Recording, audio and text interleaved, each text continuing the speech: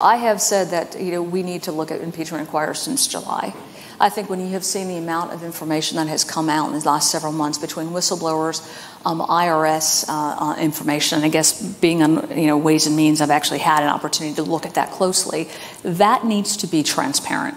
American voters especially need to be able to look at who they're voting for, and the information that's out there is extensive, and we seem to be being blocked every left and right when we're trying to get that information out. So to me, I want to make sure that we are being as transparent as possible, but they were also unfortunately having to force this administration to do its job and force the agencies to do their job in sharing information with Congress when we ask for it.